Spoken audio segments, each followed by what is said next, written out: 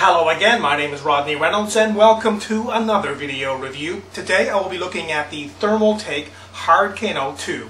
What is included in this package is a 3 to 4 pin power connection for the fan. You also get some screws, you get 2 hard drive support arms, some tape to stick the sensors down to, the installation guide, and the product itself. Taking a closer look here at the product itself, we have a 5,000 RPM fan here in the front. This pulls in air, of course, from the outside and pushes it across your hard drive when it is installed onto the product. Right here we have 2 displays which indicate the temperatures to whatever you're hooking them up to. You can see here that there's sensors on these which go attached to, let's say, your hard drive or your video card or whatever you want to attach these to. And as you can see, if I touch one of these, the temperature will increase.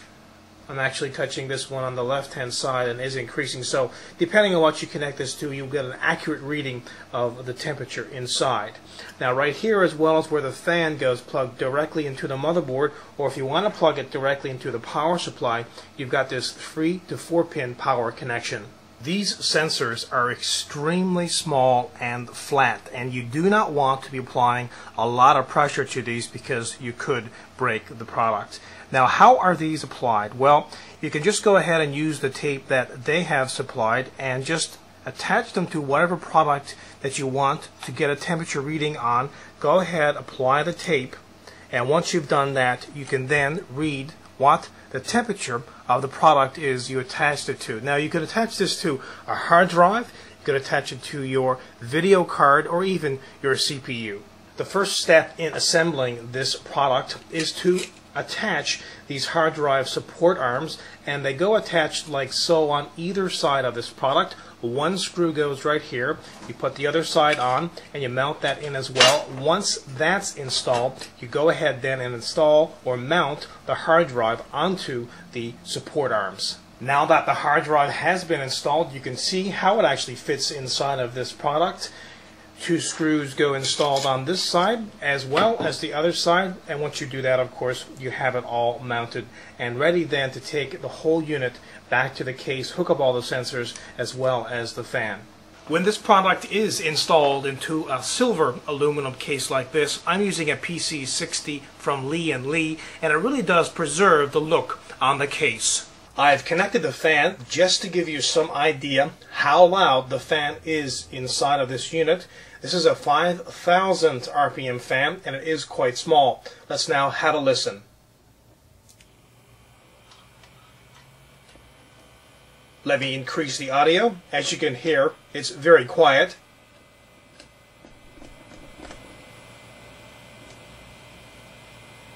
Overall, this is a good product. It does give you temperature readings, of course, to whatever you hook them up to, and that is important. Monitoring either your CPU, your video card, or your hard drive temperatures, or even temperatures inside or outside your case.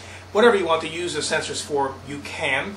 However, the hard drive cooling aspect on this is very poor. That little fan is not going to do much to keep your hard drive cool.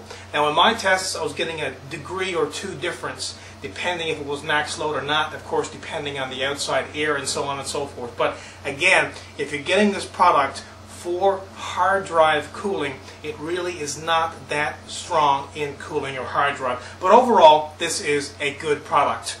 Again, my name is Rodney Reynolds, and this has been another video review. Be sure to check back very soon. I will have a brand new one for you then. Also, check out my website at www.3dgameman.com, and when you're there, pop into the forums. You can go in there and register. Registration is free. You can leave your very own suggestions and comments, and of course, read all kinds of information about everything I video review. Until the next time, take care.